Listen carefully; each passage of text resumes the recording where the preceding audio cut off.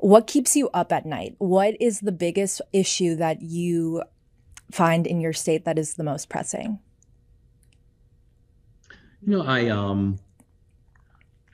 I think about this journey that we're collectively on, and I think about where there is that we have an opportunity as a state to really get this right. And when I say get this right, I mean to really focus on creating measurements of economic growth that everyone in the state can benefit from, and not just some.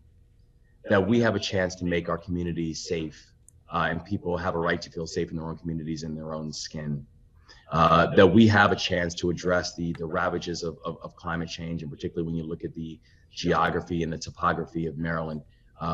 This is not just a future issue. This is a very clear now issue for the people in the state of Maryland. We have got a collection of challenges that we've got to be able to do, that we can have a 21st century education system for all of our kids. And I also think about this moment of urgency.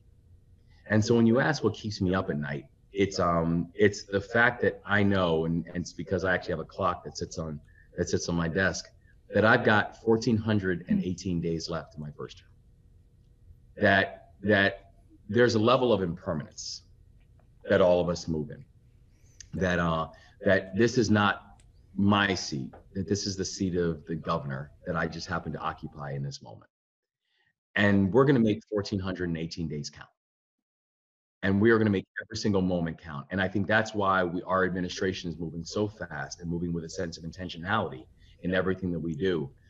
Because I know that if we can do all these things, create a 21st century education system, really focus on keeping people safe in their communities, making sure that we can be economically competitive and also economically equitable. And that's not a choice, we can do both. If we do all those things, this is going to be Maryland's decade, and we're going to make sure that it's just that. Yes, and looking towards the future, are you planning on running for another term or seeking higher office, such as the Senate?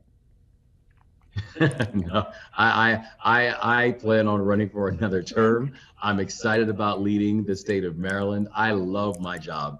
I love the people of this state, and this is going to be Maryland's decade, and I'm excited to help us to get there. So if President Biden doesn't decide to run in 2024, you would not run?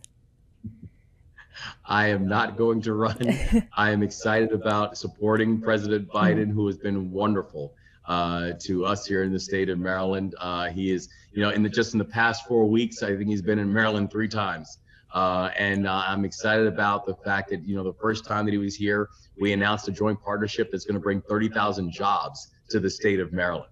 I'm excited about the fact that we're already talking about and making investments that's going to increase broadband expansion, where by the end of my first term, I want the entire state to be covered when it comes to equitable and accessible and affordable broadband.